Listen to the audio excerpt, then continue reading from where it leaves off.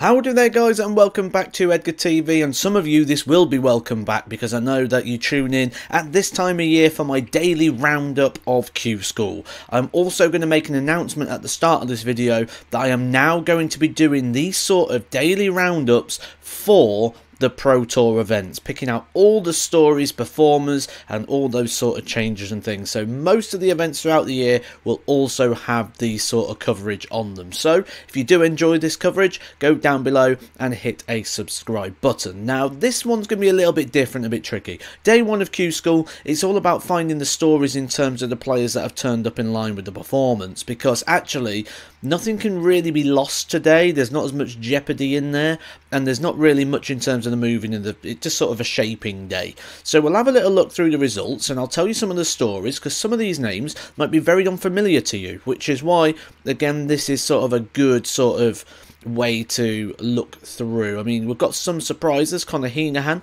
someone who does very well at the Moda Super Series, a couple of 9-darters on that stage, going out in the opening round with just a 79 average.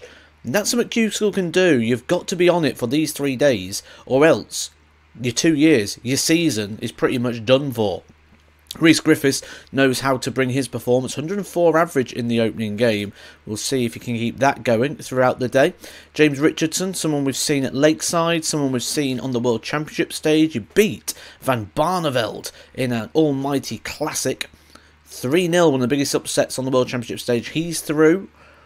Chaz Barstow looking to get back to that form when he gave Michael van Gerwen a bit of a scare at the World Championship. Aidan Kirk beat Phil Taylor at the UK Open many years ago, but 90 average, showing that he's coming back to a little bit of form. Darren Beveridge, nicknamed Ice Cold, someone that we was really looking forward to seeing on this channel moving forward, but he's through. Nice, had a little break, coming back well. You always get a few of these at Q School. I was asked in my comment section before, do you get any players who sort of average low? And I said, you'll probably get some in the 50s. We've got one in the 30s.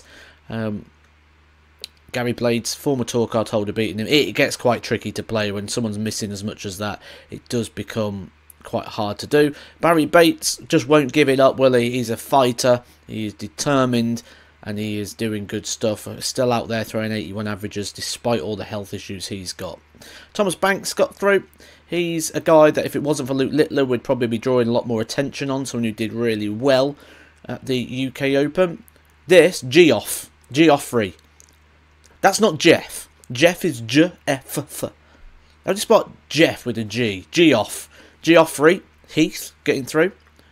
Kevin Painter looking to get on the Challenge Tour, looking to play some darts. He plays the Seniors Tour, plays the Seniors TV events. Doesn't feel he's getting enough competition at the moment, so he's at Q School in order to try and just get some more active play, because he wants to try and pick up one of those senior titles in the near future. Scrolling through, and what you do, you're looking for all those sort of stories and names, which they'll sort of come as the tournament deepens in. But Tom Lonsdale is certainly one of those. He's a guy that came into the Moda Super Series as a complete unknown, an ADC qualifier. He's gone to Q School, 104 average, which is quite impressive.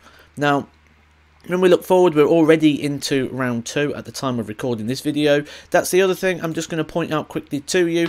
I record these videos and I record these clips as the tournament is running, so it gives you sort of a live feel, like a review at the end of the day. If you've been unable to follow it, I'll talk you through it as long as you're subscribed.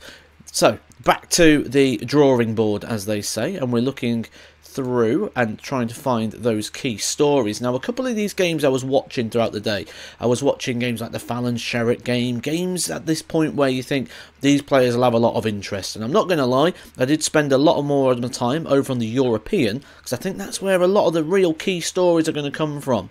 There are 77 places available here on the UK, and I don't think we're going to get too many surprises or players you'd expect to go through not go through this stage. Chaz Barstow, though, someone we've already picked up on, he going out 5-2 to the American Danny Lauby, who a lot of people think it's now his time. He's had a couple of goes at this, but has yet to get over the line. I'm sure that will be in the near future for him. Josh Richardson, someone that I've seen get tipped up a few times.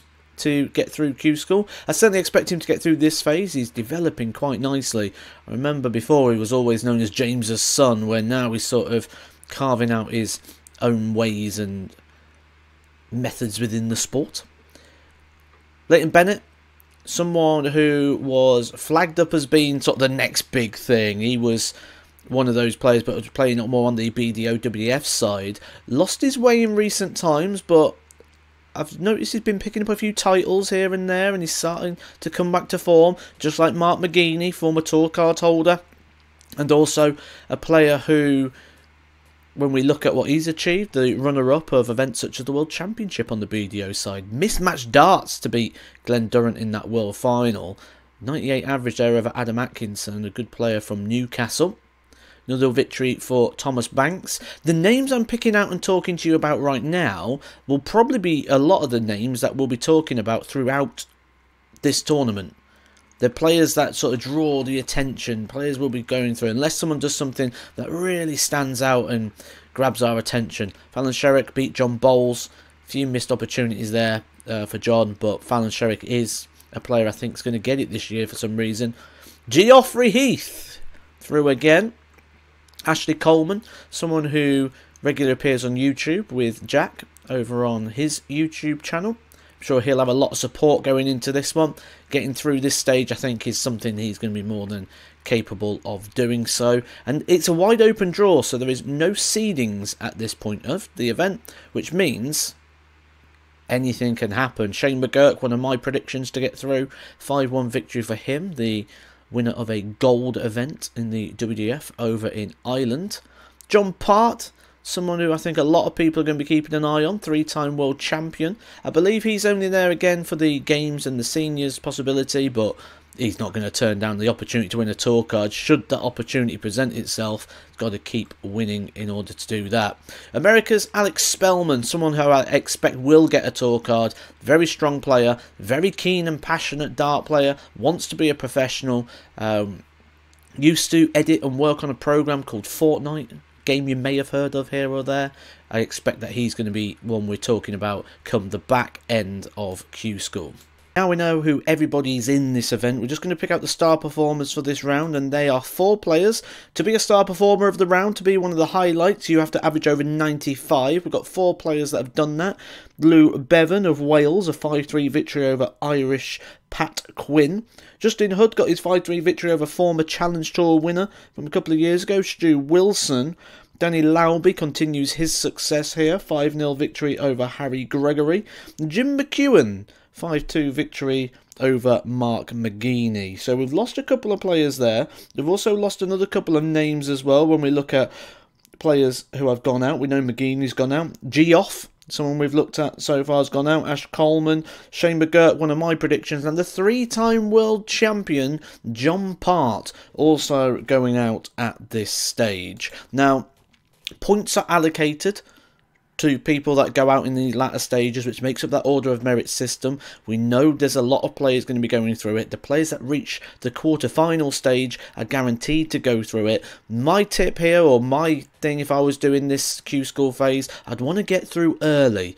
Day 1 and 2, amass enough points so that you can qualify through, so you don't need to play day 3. So you can have that day off before the big 4-day push. We see a lot of people enforce this or use this system to their advantage, or just win through, because points are only given out to losers, as they say. So just win through. Don't worry about the points. That's something I think a lot of people do at Q School. I get bombarded with messages of people. How many points do you need? What do you need? Don't think about points. Think about winning. Points are your fallback. But points and fallback for a lot of these players today, giving them a little bit of a boost going into day 2, get enough points, maybe have that 3rd day off. That's what I would be wanting. But who's going to get through? So moving on to the top 64 to see if we can find that answer. And Alex Spellman, who's had a great day so far, going out 5-1. Bit of a surprise there. Stuart Wares, a new name on me. so we'll be keeping an eye on him because that's a sizable victory there for him. Lou Bevan, following up that good performance, he averaged 96. Sometimes it's hard to follow up a big performance like that because you walk off, you've got all the adrenaline going, and then you need to come back and try and find that performance once again. This is where we've also lost a Fallon. She's gone out 5-2 to Kai Fang Lang, an ex-PDC Tour card holder, player who played at Lakeside recently as well. So sort of the minimalistic start there for one of my predictions. Lost a few of them already, haven't we, so far? Leighton Bennett, unfortunately, 81.59, going back to that form we've seen with him of recent times, but certainly heading back in the right direction again. Couple of big performances here. Danny Lauby, 5-1 victory. He's looking good for Stage 2 already, and with darts like that, it's not just looking good for Stage 2, it's looking good for a tour card. He has been the standout performer of the day by far, which you know what it means. He's probably going to go out in the next round. Aidan Kirk, mentioned earlier on that he took on Phil Taylor and beat him at the UK Open. Nearly 100 average there, so maybe he is on his way to moving back towards the good stuff once again. At the bottom here, Pete Hudson, former tour card holder. He is also out to Patrick Lansky. I've probably murdered that name. The round of 32 are star performers. They go to Keelan Kay, the Lord of the Board. Someone who's played on the Development Tour, the Challenge Tour, and regular on the Motor Super Series at 94.313 against Thomas Cromwell. Matty Denon, the man who missed match darts to stop Glenn Durrant from even getting a tour card years ago. He's due one. 5-0 victory for him. 100 average. Justin Hood, a 5-1 victory for him over Chris Wickerden, the man who's probably got one of the greatest beards in darts. Just a lot of the exhibitions with Modus and MDA. And I put Scott Campbell on here as well for an interesting reason. He was actually dominating the game, 4-1 up against his opponent Bridgewater, Kieran Bridgewater that is, and always up in that high 90 average. Somehow managed to lose that. Bridgewater averaging 87, so a bit of a surprise. I was just waiting for that one to come in so I could make the graphic, and he just kept losing leg after leg and couldn't wrap it up. Danny Lauby goes through 5-0 over Pete Burgoyne. Burgoyne, who just wired a 9-darter earlier on in the day, but the American Lauby continues his big successful run here on day 1 at Q School. And day 1 of Q School does come to an end. We know our 8 players now that are guaranteed to be taken in that lineup in Stage 2. Joining the players that was top of the Challenge Tour, the Development Tour, and also joining those players that have just lost PDC Tour cards, looking to get them back.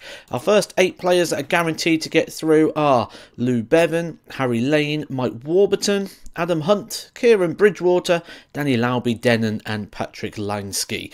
Now, of these, you've got to say star performer of the day has definitely been Danny Lauby, but Matty Denon putting in some big averages, again up by the 100 on this qualification game. Now, if you are looking at this and thinking, I feel a bit bad for Justin Hood or Jim Mostyn, who got so close and have missed out, don't worry about that. I think they're pretty much through. If you get to the last game here, the last 16, you're pretty much guaranteed your place in the secondary phase.